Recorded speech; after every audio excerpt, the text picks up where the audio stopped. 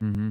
Our accelerator was, depending on the beam, 3 to 6 times more powerful than the most powerful settings of the LHC.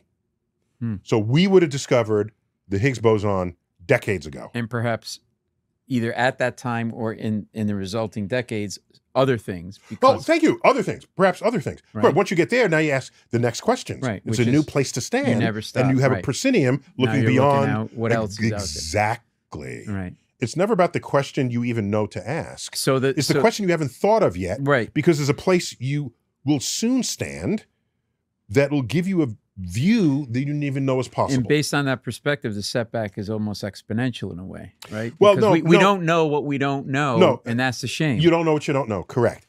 And that's deep and important and real. They're trying to boost the energies of the LHC to go to the next level there. So that was, getting back to the specifics of the question, Yeah. the discovery of the Higgs boson was delayed decades because of that decision. But science is science. It's not about the creativity of an individual. If Beethoven did not compose the Ninth Symphony, if Van Gogh did not paint The Starry Night, no one who will ever be born in the future will compose or paint that. Right. Whereas in science, you can be very creative and be ahead of everybody, but eventually everybody catches up and we move beyond it. Because what decides what is true is not the public's voting on, oh, we like your artwork.